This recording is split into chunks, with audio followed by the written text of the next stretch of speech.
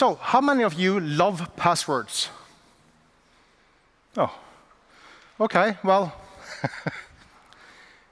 it was worth a try. I love passwords and digital authentication. I have already given you this short introduction, my reputation and my car plate.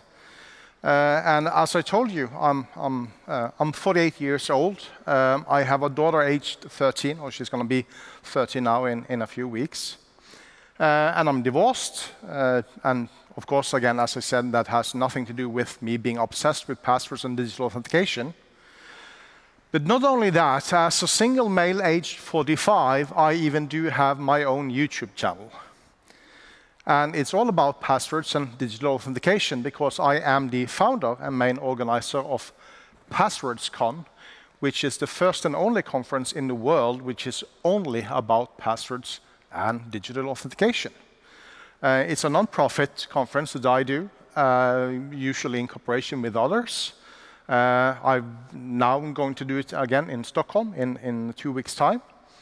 And I've done this now since 2010 at different places around the world, including Las Vegas 4 years in a row, and also, as an example, with Ruhr-Universität Bochum here in Germany. And this time, it's for 3 full days, and we are only talking about passwords. Or as I say, if I talk about passwords for 8 hours without a break at all, and that's not a problem for me to do, I call that a good introduction to basic password security. 8 hours. So that's how obsessive I am about this topic. Now, back in 2016, I was contacted by the US National Cybersecurity Alliance, and they asked me if I would assist them in writing more or less the US government consumer recommendations on passwords. And the National Cybersecurity Alliance is the US government, but it's also Microsoft and Google and, blah, blah, blah. Everyone is sort of a member of the US National Cybersecurity Alliance. And these are the password recommendations that I provided for them, which are in existence even today. Recommendation number 1, make your password a sentence. For some reason, I don't know why, but even today, the majority of people do not know that you can also use space in your passwords. So you can write a sentence. Doesn't always work, no, because of incompetent engineers. Period. Yeah, shame on them. Yeah, you can't handle a space on a computer? Please, give me a break. But in most systems, even Microsoft Windows, you can use space. So you can write a simple sentence in whatever language you want, or preferably in a language you know, of course. So I can write down, I was born in Bergen, Norway, and use that as my passphrase, or password if you like. And if you do something positive, something from your past, so for all the gentlemen, try to avoid anything that has to do with your wedding date, use something positive from your background, and it's easy to remember, but it's impossible, more or less, to hack. So that's advice number 1. Second advice, unique account, unique password. I'm not going to say this is a requirement from my side, but it is a recommendation. The thing here is, I know this is very difficult to do. You can't remember all your passwords for all your accounts. Neither do I. I have more than 400 accounts online. And I'm no genius. I can't remember all my passwords or sentences for that matter. So I'm done tip number 3. I have written down my passwords. Or in my world, I'm using a password manager, a piece of software that will generate passwords for me completely random. It will fill them into any application or website that I'm using. And it will remember them for me. And what I need to remember is my master password for my password manager that I have on my phone, on my iPad, and on my computer, both at work and at home. And one of the things I've also done, my master password can actually be found on a piece of paper inside an envelope back home in my bedroom, next to my bed. And, well, I haven't written it on the outside of the envelope, but I could have written digital testament. I will get back to that. And last but not least, even though I am a fan of passwords, you should use two-factor authentication wherever possible. And if you are a service provider of anything publicly online to people, you should offer them the opportunity to use some kind of two-factor authentication. Because in a way, passwords are not enough, and you should do two-factor authentication as well. Now, I also do bring some good news. My keynote today was perhaps a bit depressive, I think. But on my next slide, I have the best news of the day. This could be the best news this entire week for you. This could actually be the best news of the year for you, unless you got married or had a child. And I've never tried this in Germany before. I don't know, I'm not that used with a German audience, so I don't know if you have a standard of applauding people before they have finished talking, or if you ever stand up and applaud people, or maybe you give a whistle, or as I say, if there are any singles in the room, feel free to give me a hug after the next slide. So I'm sort of looking forward to see the reactions to my next slide. This is going to be the best news of the day. Are you ready? Yeah, well, we got to do this one more time. Are you ready for the best news of the day? Yes. Good, excellent. And that is, frequent and mandatory change of passwords are a stupid thing to do. Yes. Free hugs after my talk. Because, and this is, this is not a joke, this is very serious research conducted not only by me, but by researchers and security professionals all over the world for many years. We have found that doing this to your users actually decreases security. Because instead of doing long, strong, unique passwords, people will just go into a very simple habit of Monday 1, Monday 2, Monday 3, as an example, when they are creating their passwords. That is an incredibly predictable pattern for any hacker, and thus changing your password really ain't gonna do shit. In fact, 50% of you, maybe as much as 60%, or at least your colleagues, when they change their password, they will just update the password by 1 at the end. 50 to 60% of all employees at any large organization does exactly that.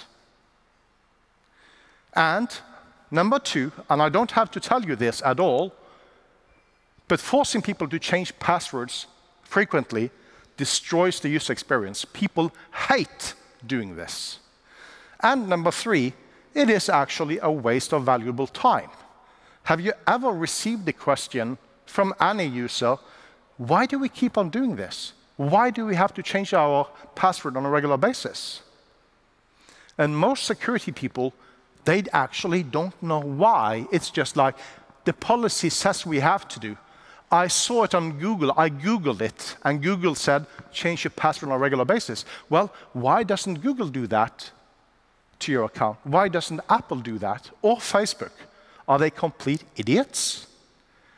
No, they actually have pretty good security researchers. And most of them have been to my conference as well to learn how to do things. So these are the good news for the day. Maybe I have some more as well. We'll see. In June 16, during my PasswordsCon conference in Las Vegas, I had Jim Fenton, one of the authors of the new version of the NIST SP863B standard, do a talk about this standard. It was released in June 2017, so it's 2 years old now, or 2.5 years old. And this is the US government standard for digital authentication. One of the things you can find in this standard is stop forcing people to change passwords on a regular basis. And there are other highlights in this standard as well. And I'm promoting this standard absolutely everywhere to my Norwegian government to governments and standard organizations in other countries as well. And just 3 weeks ago, I learned that the Danish National CERT team has also published new recommendations on password security, and lo and behold, they are basically based on the NIST standard, which is 2.5 years old. And I wouldn't mind, if there are any here from the German BSI or similar like that, give me a shout out. I really want to talk to you. I want to change the government of Germany on this stance as well, if possible. And being obsessed with passwords, I'm also very often met by people saying that, really, passwords? It's so lame. It's like everybody was doing that 20 years ago. It's no fun anymore. Because what the really cool thing today is biometrics. And when Steve Jobs of Apple was on stage and launching the iPhone 5S, the first iPhone with the Touch ID, some smart guy, I don't know where he was in the world, I think he was in American, but very shortly after the announcement of the iPhone 5S with Touch ID, he put out a single picture on Twitter illustrating the exceptional security of Touch ID. And this one picture, coming up on my next slide, is basically my entire opinion on the security of biometrics. It looks like this.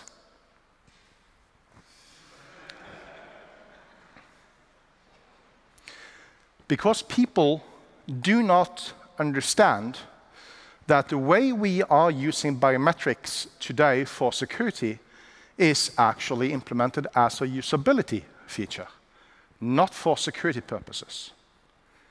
As soon as people, friends of mine, colleagues of mine, got a new iPhone 5S, they came to me and like, ha! Now, Per, now you can try to hack my phone. There's no way you could break through the exceptional biometric security of Touch ID. And I said, well, research says there's 1 in 50,000 possibility that I will actually have a fingerprint pretty similar to you. 1 in 50,000. Now, that's not good compared to a 4-digit PIN with 10,000 combinations. But PIN codes are passwords, and I research PIN codes as well. And even though you have 10,000 combinations available, chances are very high that you have selected one PIN out of just 100 combinations. So these friends and colleagues, they come up to me, and I take their phone and I say, so you want me to sort of try to break the Touch ID? Oh, yeah, try it. And I say, well, I'm not going to do that. I'm just going to swipe left or right, so I get to the PIN pad, and then out of curiosity, which year were you born, or when is your birthday? And people were like, give me back my phone. That easy. I'm no fun at parties at all, because I do this party trick all the time, and way too often, I can guess your PIN in 1, 2, or 3 attempts.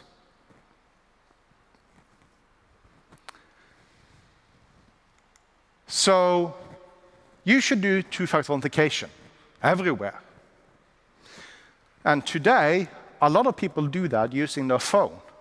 And as I was talking about in my keynote, mobile hijacking, if I can be you, if I can be your phone, chances are that I will, in many, many cases, be able to bypass the two-factor authentication of your account, or to do a password reset or account reset and still gain access to your account, as an example in social media. I didn't mention port-out and SIM swap and spoofing attacks, so I'm going to repeat them. But to me, it's very important to say that good usability provides for good security. But good security, if implemented without good usability, will be really bad security. It is pretty amazing to see what some people will actually do. If security is bad, they will do pretty much anything to bypass security in order to actually do their job. And if security is implemented in such a way that it prevents your colleagues from doing their job, they're going to hate you. And then you will not be able to do your job properly. So as an example, when you're going to create a new account, you're usually met with enter an email address, as your username, and you probably have to choose a password and repeat the password on screen. But you're not allowed to see the password on screen for some reason. So first of all, entering a new website, I would say make sure that you put the cursor in the email or username field at once, so I don't have to move my mouse pointer and click in the window before I can type. It's a very small UX tip, but a lot of websites doesn't do that. Second, choose a username. Now, email addresses are, in a way, public information. If I ask you for your email address, you will most probably give it to me. Passwords are considered secrets, usernames are not. And today, a lot of breaches online are focusing on email addresses and passwords. So if you look at Twitter as an example, where I'm very active, they actually give you the opportunity to log in using your Twitter handle, your phone number, or your email address. What they don't do is to allow me to choose which of those I want to block. So if I could, I would block myself from using my email address to log in, because my email address is public information, while my phone number, as an example, could be more of a secret. It's a very small trick. My phone number is shorter than my email address, so I would have to type less, and my username would be sort of half secret. Most businesses have never thought about doing this at all. So there's a discussion to be had at many companies. Why are we only allowing email addresses to be used as usernames? Why is that? Why can't we use anything else, like phone number or whatever random string people want to use? For password policies, most websites say, yeah, it has to be minimum 8 characters long. You have to use uppercase, lowercase, specials, numbers, emojis, and a DNA blood sample. Crazy. Why? Why do you have to do that? I'm using Chinese, simplified Chinese. I'm going to do my password in simplified Chinese. There's no difference between uppercase and lowercase in simplified Chinese. It doesn't exist. So are you saying that with the 15,000 different symbols I know in simplified Chinese, if I use 10 of those symbols, that's not a good enough password? You gotta be kidding me. Most password policies are made by people in the Western world for Western people. We can learn a lot from other cultures, other countries about password security. And we also tell people, you have to choose a strong password. Well, why can't we generate a passphrase, a simple sentence, and give that to users and like, here's a passphrase for you. You can use this one, or you can choose one by yourself. Instead of always just saying, you have to come up with something and there's no way we're going to help you with anything. Aren't we supposed to be user-focused, customer-centric? We are at Nordic Choice Hotels, and I'm working every day to improve that. We want your visit to us to be as good, as easy as possible.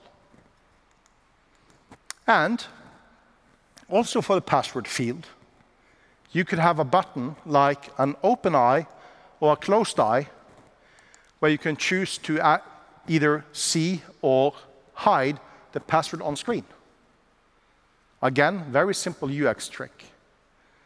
But at one point, I did talk to some designers who were using an open eye to show the password, and you could click, and the eye would close, so you didn't see the password on screen. And I said, are you religious by any chance? No, they said. Well, have you ever watched Lord of the Rings? Oh, yeah, many, many times. And a single open eye means what? And they were like, oh!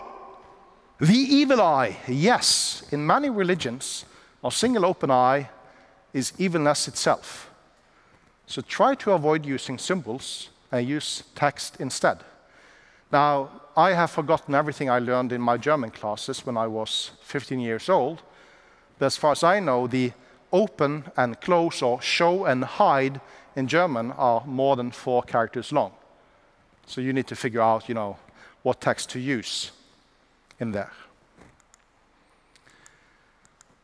Hide, show, and hide. And then, if you actually allow people to see the password on screen while they type it in, the additional verify your password field is suddenly redundant. And then registering for an account will take shorter time. And less work to do signing up for an account means more customers. Do it as easy as possible, but do try to maintain security. Now, my ex-wife, and she's a very good friend of mine even today, she tells me rather often that, Per, you're 48 and you're single, and if you ever have any hope of ever meeting anyone again, you have to talk about something else than passwords. You need a hobby. Well, you need a life, she sometimes says as well. But you can't just do passwords as your hobby. Fishing, beer drinking, play a game of chess, get yourself a fast car, something that you can talk to women about. And I'm like, well, I do have other hobbies as well. It's not just about passwords. And she says, no, passwords is the only thing you care about. And I say, no, I'm interested in PIN codes as well. I say, you can't just be shallow in one area. So back in 2013, I was at a school with students aged 17 in Bergen on the west coast of Norway, where I live. And I asked all of them, I gave them a few tasks to perform. I said, pen and paper, please, and write down your gender, male, female, or alien. Very easy to do. Second, I said, please generate a 4-digit PIN code that you are absolutely sure you can remember in a month from now on, and write it down on the paper. 4 digits, 4 numbers in a PIN code that you are absolutely sure you can remember in a month from now on. And I gave them some time to think, and they wrote it down. And I said, I want to collect all these pieces of paper because I do statistics on these things. That's my view of a perfect Friday evening, is to do statistics on people's PIN codes.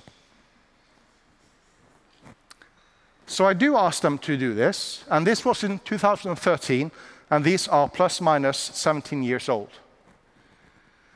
So after collecting all the pieces of paper, without looking at them, I do ask them, how many of you chose 1996? And a lot of them blushed and started laughing out loud, because among the girls, 1996, which is their year of birth, was the most popular selected PIN code.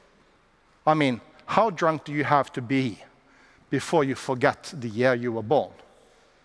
I shouldn't ask women that. I can ask the men about that. So they laughed. But there were also some boys in the room, and they were like, stupid! Seriously, come on. You can't be that stupid, these boys said. And I know my own kind, because I can tell you that among these boys, 1996 was the second most popular PIN code. But do I have any suggestions from the audience here today? What do you think the most popular PIN code was among these 17-year-old boys?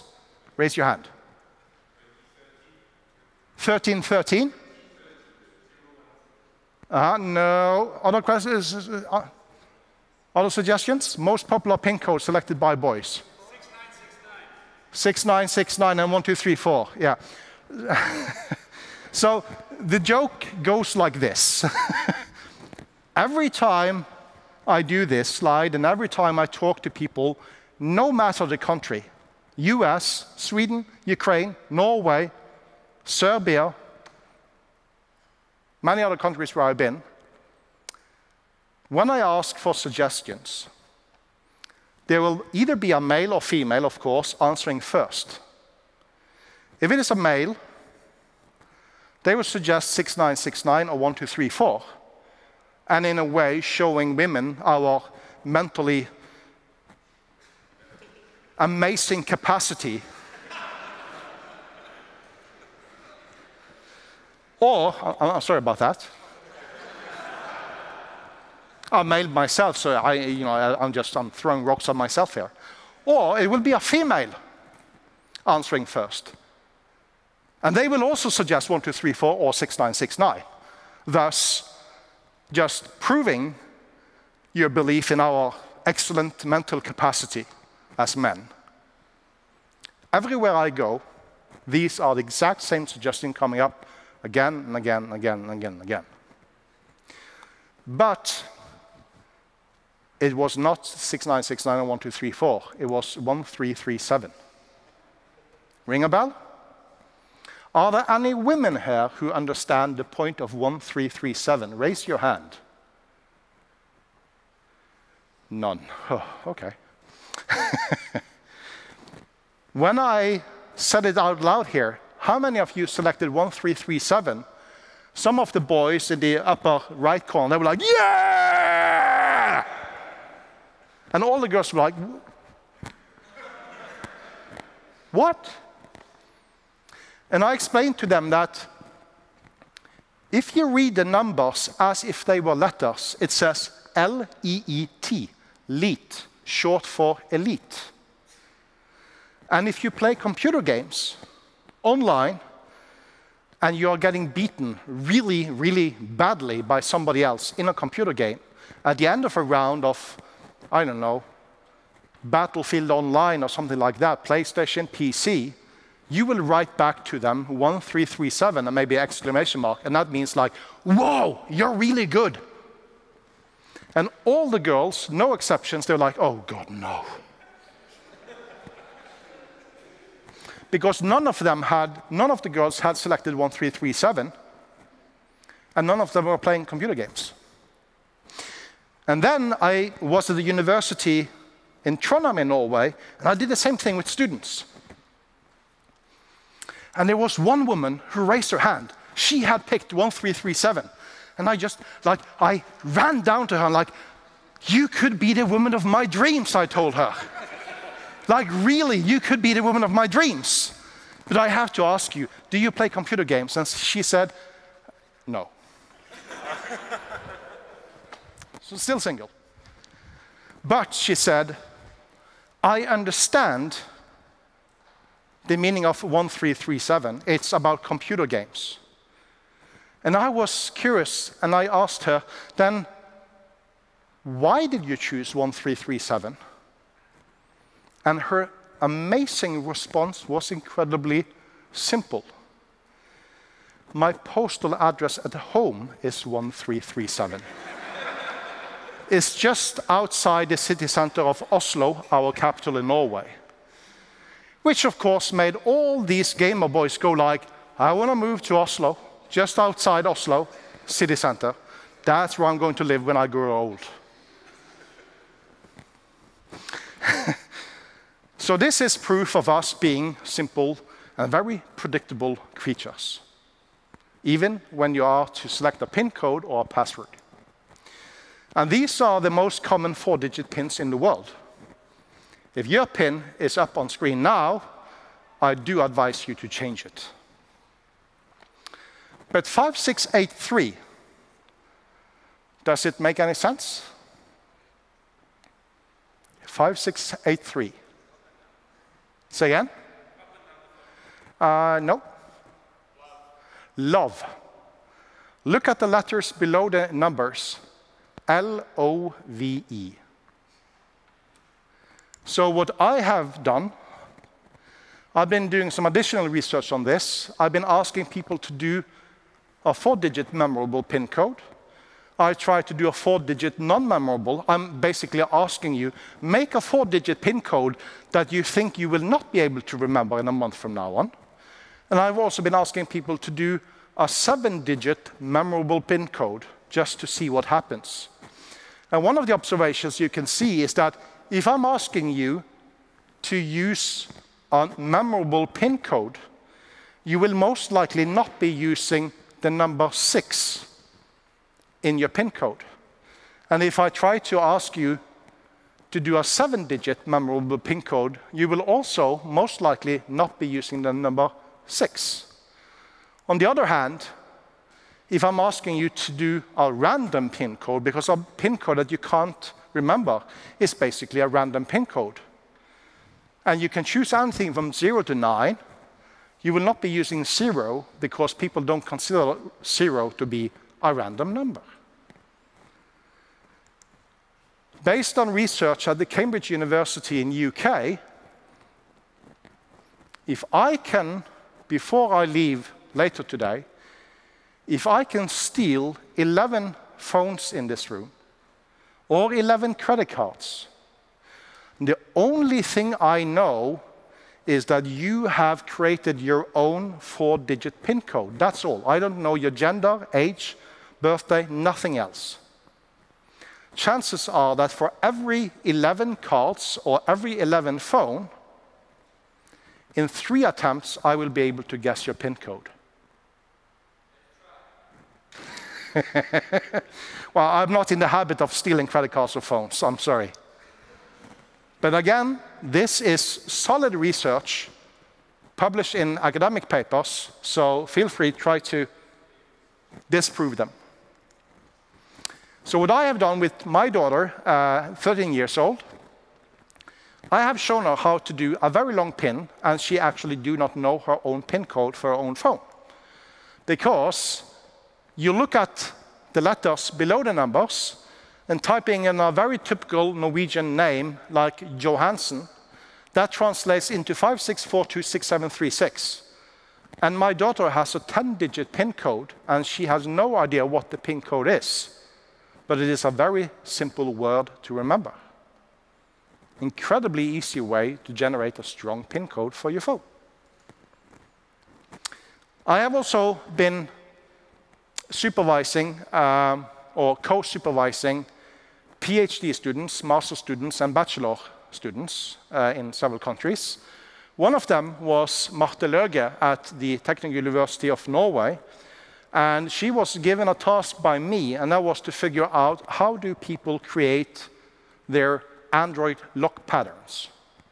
This is based on work from Professor Markus Dürmuth at the Ruhr-Universitet Bochum. And when he presented his work on how people make these lock patterns, I asked him, well, I'm left-handed. Does that actually influence the way I create my patterns? And he said, no idea, we haven't looked into that. So I said to Marte, well, I want to know if left-handed or right-handed people, if they make different lock patterns or not. I want to know if you are Arabic-speaking person and write from right to left, or if you are Chinese or Japanese and write from top to bottom, or if you use one of those very few languages in the world where you not only write from the right to the left, but you start at the bottom and then you go upwards on paper as well, if that will influence the way you create these lock patterns. And what we found is, well, people are predictable. 10% of everyone will be using a standard English alphabet letter as their lock pattern. And this was published in an academic paper a few years ago, and I do know from police and forensic experts that that paper has actually helped them get access to phones they couldn't get into previously and been able to extract evidence, as an example, in murder cases, which has been extremely helpful. I'm getting closer, but I will also talk just for a second about behavioral biometrics. One thing is normal biometrics, something you are, like a fingerprint. But there's also something called behavioral biometrics, the way you walk,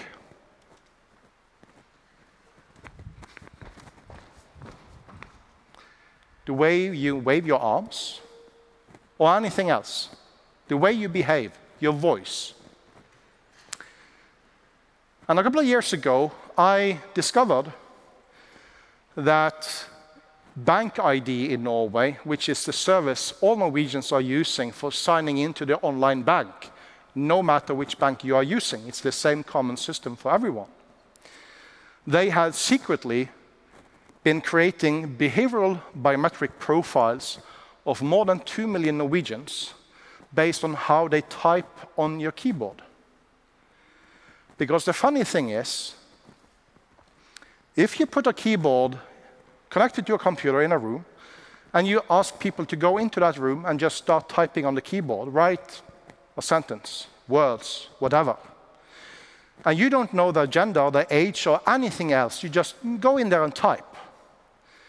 As soon as you have typed approximately 8 characters on the keyboard, we can, with pretty good confidence, tell whether you are male or female. There is a distinct difference between how men and women do touch type on a keyboard. That can be measured. So I found that Bank ID had been using this, and they were using this as some sort of, not authentication, but as a fraud detection system, but they hadn't told anyone from a privacy perspective. So as a basis of that, together with a friend of mine in the UK, we created a Chrome plugin called Keyboard Privacy, which essentially blocks these kind of systems from working at all because we change the difference, the speed on how you type. We change that before it's entered into the domain that you're typing into. It's available for free online. Keyboard Privacy for Google Chrome. So I do recommend you to look into WebAuthn. It's a new standard for online authentication. I'm not going to explain it, but look into it. It's really, really good, and it can make life more secure, much easier. And I will go back to the beginning about writing down your passwords, because a lot of people think that I'm joking. This is a 1-minute video that I created. This is available on YouTube. The narration is in Norwegian, so I will do it in English for you instead. And I made this video after a teenage girl was kidnapped, abused, and killed in Norway.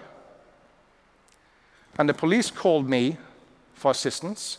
Newspapers asked me, how can we get access to this girl's Facebook profile to see if we can find her, because she was missing for several days. This is the video.